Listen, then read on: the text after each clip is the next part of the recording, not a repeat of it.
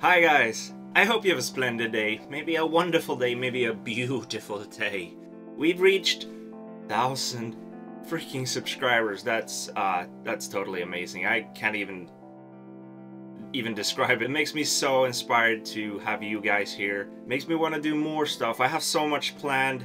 By you guys being here, makes me just want to push that even more and do even more, and just from the bottom of my heart, big thank you. And I was thinking, like, what could I do to thank you guys? And then I thought about maybe I could teach you some Swedish. I haven't done that before, haven't I? So today I wanted to teach you a little bit about the 3 characters that we have in the Swedish language that doesn't exist in the English language. And those are å, ä, and ö. And for some people, these characters look weird, and you might not even know how to pronounce these. But I'm here today to show you that it isn't that hard or difficult to pronounce these letters at all. And we'll see how it goes, see if you learn anything. Hopefully, yes.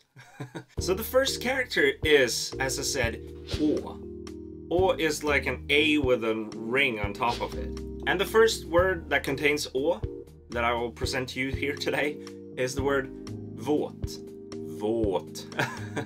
It's like I'm talking to kids right now, but våt means wet. An example phrase would be stolen är våt. And that means the chair is wet. But then you also have the different way of saying å, and that's a shorter version of that. And one word to describe that is vått. Vått also means wet, actually. There's no logic to this, but for example, havet är vått. It means the ocean is wet. I know that the Swedish language is kind of unlogical when it comes to these things, but I'm just trying to teach you how to say these characters, alright? I'm gonna give you a couple of more words that contains å. First word is håla. As you heard, it was a long å. Håla. And that means hole or small village. It's a slang for a small village, basically. So you could say, jag bor I en håla. I live in a hole or a small village. But then you have the short version of the å. If you add another L to håla, you get hålla. And that means to hold. Okay, great. So you have å or ó. Good 2 letters. It's not that difficult once you get a hold of those. Moving on to the next character, which is ä. It's an A with 2 dots above it. And one way of saying it is the long way of saying it. Same with å. The first word is mäta. And that means to measure. An example sentence there is jag ska mäta rummet, which means I'm going to measure the room. If you add another T to mäta, it becomes mätta. And that means full in plural. So in a sentence, I would say de är mätta. They are full of food, obviously. Another example of a long ä is räd, and that means raid, basically. Polisen gjorde en räd. The police did a raid, or performed a raid. If you add another D at the end there, it becomes rädd, and that means scared. Rädd, räd. Hear the difference, gonna learn so much today. Moving on to the last and final character, which is ö. This is an O with 2 dots above it, and it's pronounced ö. An example word with the long ö is möte, which means meeting. An example of that would be jag har ett möte. I have a meeting. If you add another T to that word, you get mötte. Mötte means met, like in the present. For example, jag mötte en vän. I met a friend. I'll give you a couple of other examples. Long ö, föl, which means full. So if we add another L at the end there, we get föll, which means fell. So an example sentence would be jag föll från berget. I fell from the mountain. Hopefully you didn't do that, by the way. Hopefully you learned something about the Swedish characters å, ä, och ö. Again, a big, massive thank you for being here and watching my videos and supporting what I do. And hopefully you get something out of it. I'm really happy that you're here. Until the next time I see you and your pretty face, have a really good day.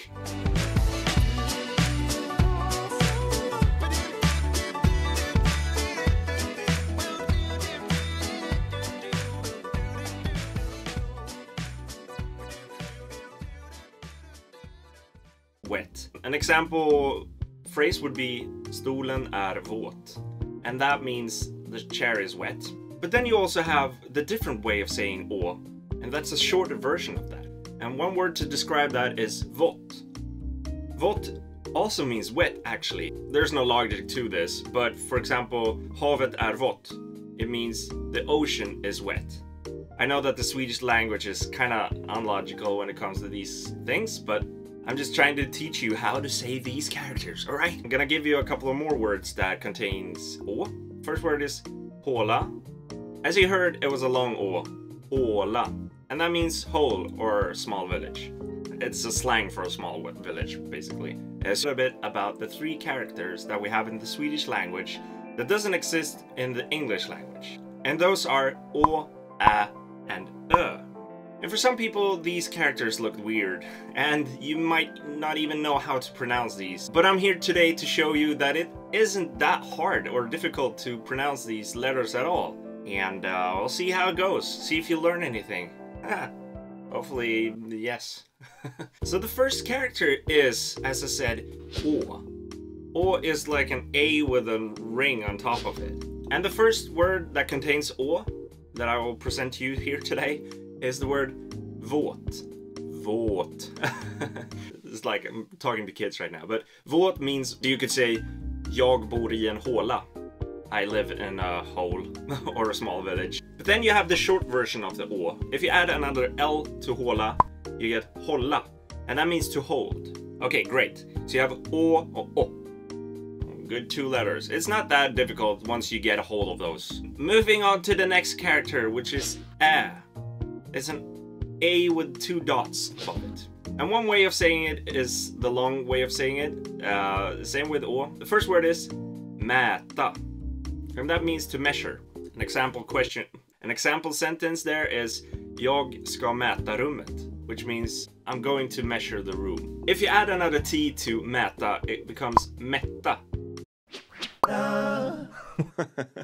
Hi guys, I hope you have a splendid day, maybe a wonderful day, maybe a beautiful day.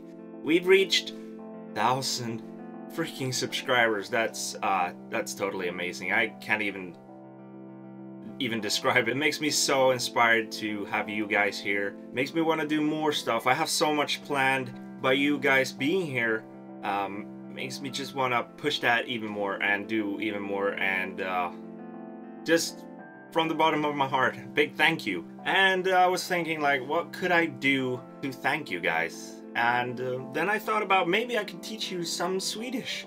I haven't done that before, haven't I? So today I wanted to teach you a little, and that means full in plural. So in a sentence I would say de är mätta. They are full of food, obviously. Another example of a long is räd, and that means raid, basically. Polisen gjorde en räd. The police did a raid, or performed a raid. If you add another D at the end there, it becomes rädd, and that means scared. Rädd, räd. Hear the difference, gonna learn so much today. Moving on to the last and final character, which is ö. This is an O with two dots above it, and it's pronounced ö. An example word with the long ö is möte.